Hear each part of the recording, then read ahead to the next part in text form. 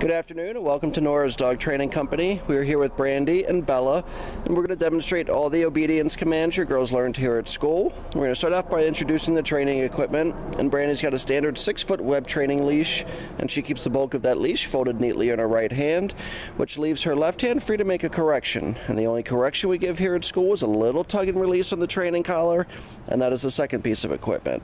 Now Bella's been fitted with her very own collar. We'll show you how to properly use that and put it on when she goes home on Saturday.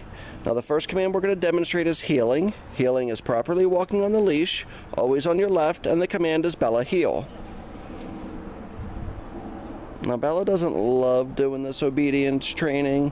It's great when a dog does love it. She's a little older and kind of a little set in her ways, so she's not crazy about it. So we do try to praise her, reward her for doing a good job, but still not crazy about it.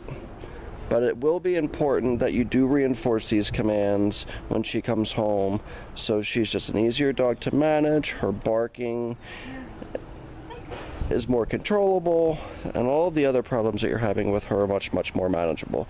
Now you notice whenever Brandy stopped, Bella's been trained to automatically sit and wait for that next command. And we like to tell our clients, practice, practice, practice, and you can practice indoors as well as outdoors. Also keep your training sessions relatively short. 10 or 15 minutes is long enough for Bella. Another nice automatic sit.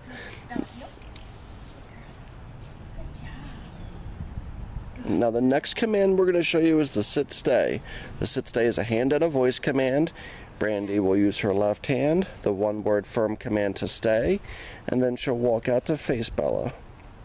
Have Bella hold this sit stay for 30 seconds, working up to 3 minutes.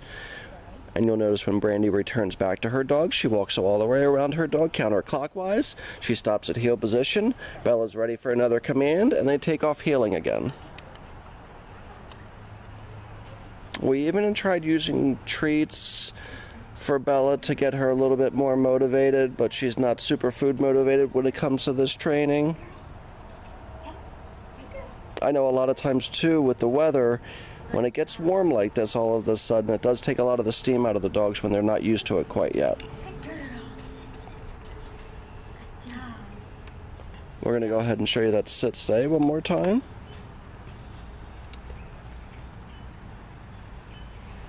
Again, have her hold this for 30 seconds up to 3 minutes.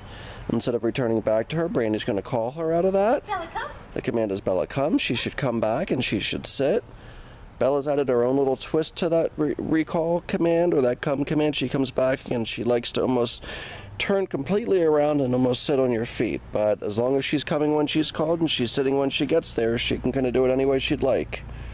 Another nice automatic sit. We'll go ahead and show you that recall command one more time. Bella, come. You'll notice Brandy lightens the tone of her voice. You want to make that come command a happy command. Bella comes back and she sits. Now the next set of commands we're going to show you is going to be the down command. And there's two of those. There's down from heel position and there's down from a distance. So when Bella is fully seated, Brandy will use her left hand and the one-word firm command to down and to stay. Now, dogs will generally hold a down stay longer than a sit stay, so at home you can start off at say 2 or 3 minutes, eventually working up to 5 minutes. And then when Brandy returns back to Bella again, she's going to walk all the way around her counterclockwise. She stops at heel position again, and Bella's ready for another command, or as ready as she will be.